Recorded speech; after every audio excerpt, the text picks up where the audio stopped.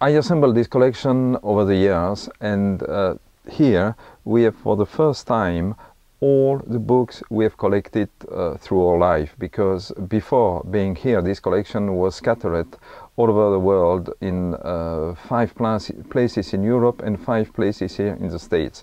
And so it took us 2 years to bring all these pieces together and to have them all here at the Smithsonian. And this is why we have opened the collection to the scientific community to take advantage of our research. And here we have really ancient books. For example, we have a first edition of all the works by Hippocrates, which was published in the 19th century in 10 volumes. And we have also another monument, the first complete printed edition, modern printed edition of Galen, the great physician of antiquity. All the texts about the uses of natural substances have been preserved in manuscripts, it's to say books written by hand. This is a copy of an ancient manuscript, a collection of medicinal plants.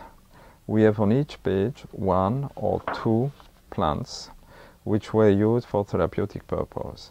We have this very nice plant here, which is Physalis alkekenji, scientific name, Chinese lamp in a vernacular name.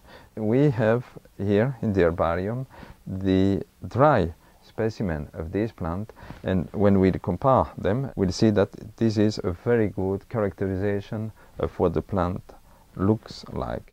This is a facsimile, replica facsimile of a manuscript of the 13th century, the book itself, but the text inside is of the 6th century, always AD, of course. And so this is a very precious manuscript, once again with this representation of the plants.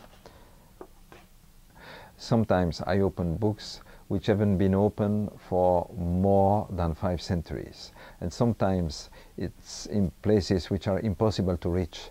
At the end of the world, a small monastery where there is only one monk still living there, and you have to force the door to make it clear that you won't steal the manuscript, you're a scholar, you just want to study it, to make pictures of it.